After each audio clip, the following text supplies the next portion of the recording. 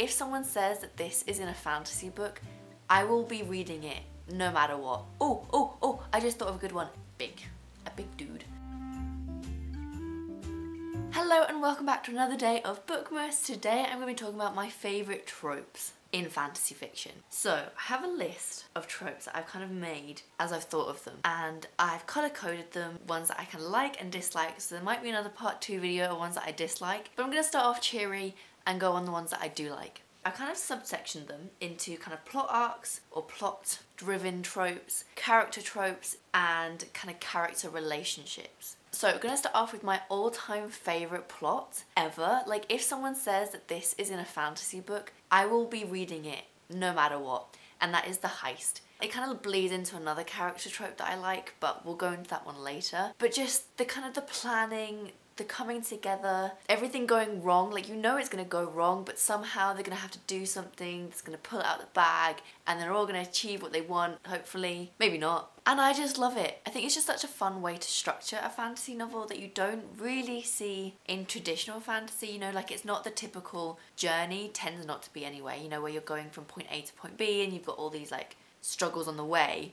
It's more, I suppose, grounded in probably one area or one city, and you get just, I feel like you just get to see more of the characters. You just, I don't know, I just think it's so much exciting, and you've got that whole build up, you know, you kind of know where it's going from the start, so you have the whole time of the book to get hyped for this heist that's going to happen, and I just love it. Some of my favourite heists are Six of Crows, you've got Best Served Cold, it's kind of a heist, and they're two of my favourite books of all time. Mistborn is a heist, technically.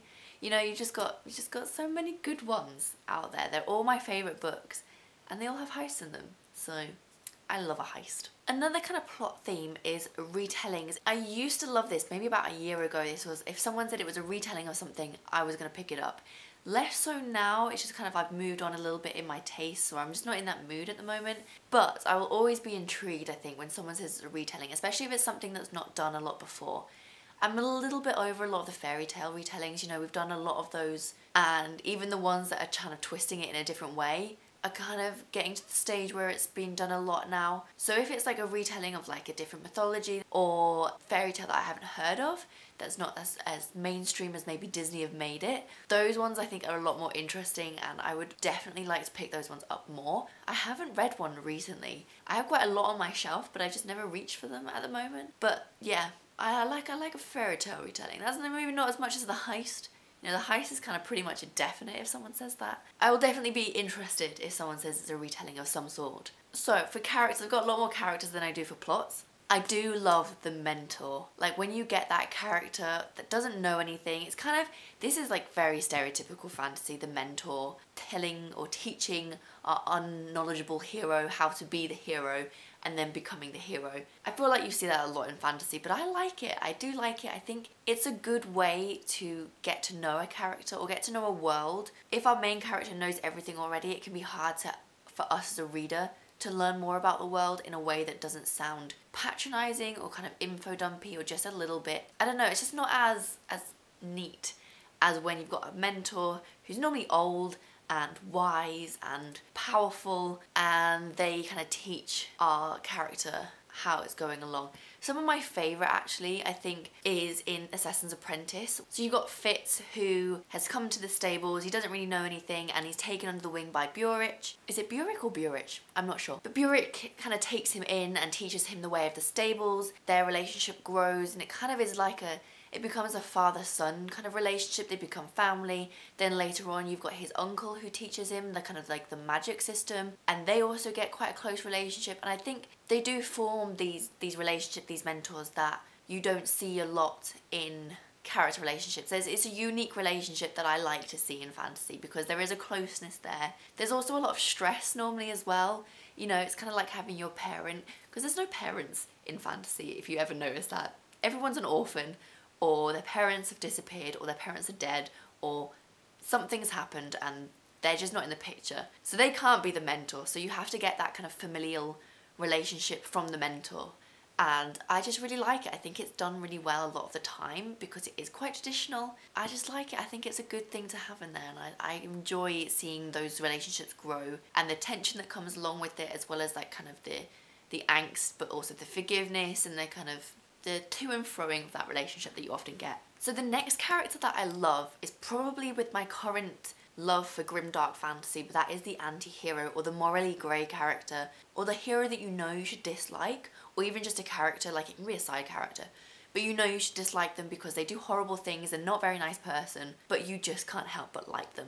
There's something charismatic about them that you just they just make you smile when they talk, and then they'll go and murder someone or like chop someone's head off or torture someone, and you're like, why do I like you? Because you're doing really bad things, but you can't, I just do like you, you're funny, you've got a side to you that is good, that somehow makes it okay that you do all this. You know, that character, I just like them. So you've got like Glockter in the First Law trilogy, who is so like grumpy and grisly, and he's a torturer, as like his trade, his job is to torture people and get whether or not they are right confessions out of people.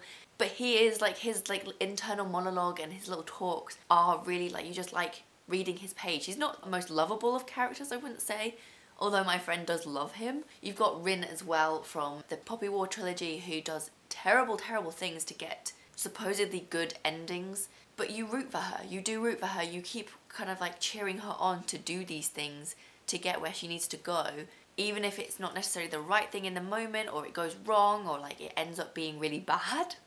You do root for her. I just think they're so much more interesting than characters that are just kind of good from A to B. You know, they start off well, they end up well, or even better, and then they're just consistently good heroes. I think that's just not very interesting. It can be quite boring a lot of the time. I like when Go characters do bad things because I think it's more human, but it's how they handle that, it's how they come back from that, it's how they change or just reflect upon it. But a lot of these morally grey characters don't actually think the bad things that they do are bad also.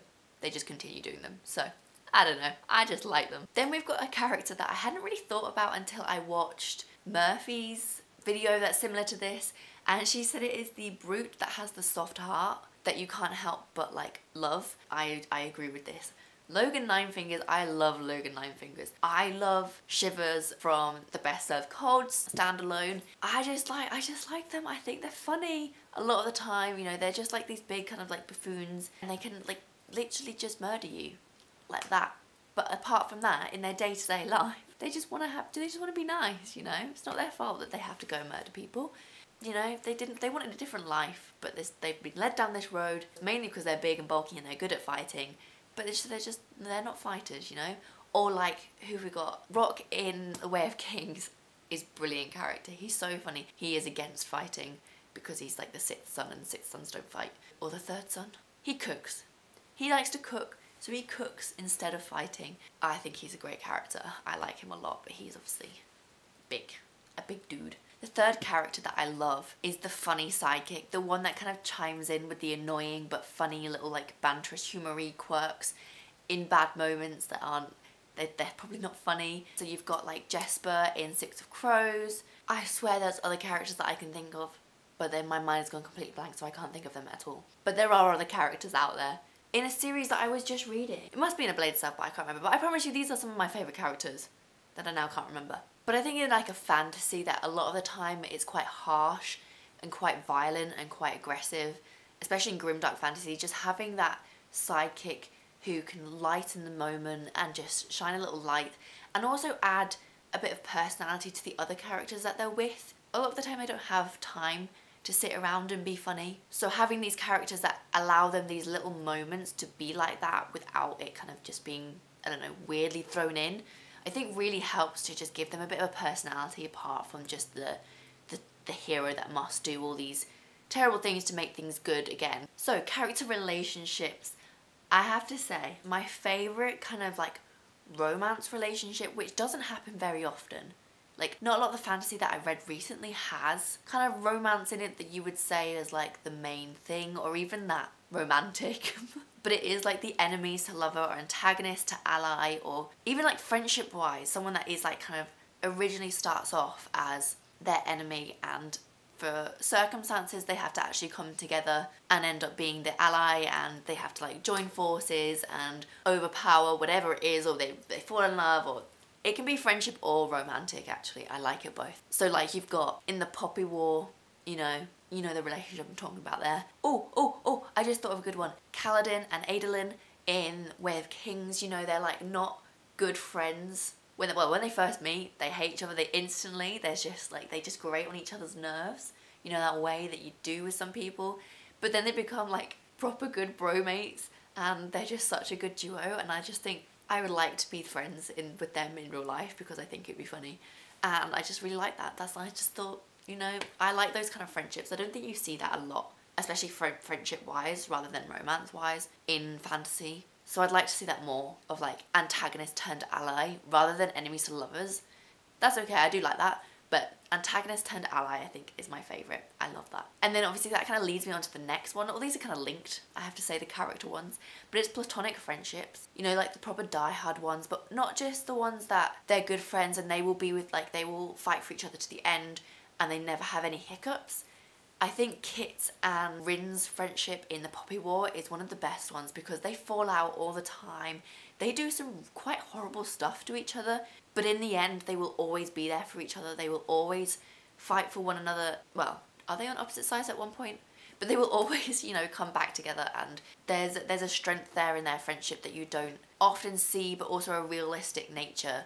And that leads me on to also like another friendship relationship thing, is the found family trope. You know the one, this links to my heist thing. It's where everyone comes together, you've got a mismatch of characters. So you've probably got the like funny like sidekick, you've got the morally grey character, you've got the leader, you've got the hero, you've got all these different like people that come together and form really close-knit tight bonds. And they just have not a good time, probably, in fantasy, I'm not gonna lie, it's probably not gonna be a good time, but they go through a lot of crap together and they come out the other side, hopefully all of them, and you know they've all got their back, and they have like a laugh here and there, and they just eat meals together, they are a family now, you know. That happens a lot with the heist, obviously, because you literally got to go around and you've got to collect your different characters that will do all the different things in the heist. But the found family is my favourite. So you've got Six of Crows. You kind of got a Blade itself. I wouldn't say it was found family, but it's got that feel at some point in it of that. You've got Way of Kings, you know, Kaladin and his army and his friends that he makes there. Again, all my favourite books, and they're all there. I love it. I love the found family. So that's about it. Those are my favourite tropes in fantasy. Let me know what your favourite tropes are, and if I missed anyone, please do like and subscribe if you'd like to watch more of my videos, and I'll see you in the next video very soon.